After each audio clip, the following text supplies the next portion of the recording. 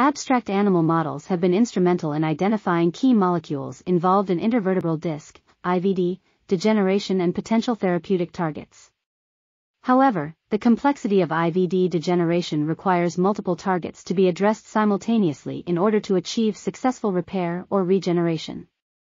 New methodologies such as artificial intelligence, AI, are needed to improve the accuracy and assessment of spinal imaging, while implementation of AI in histology data has improved the use of a popular mouse model.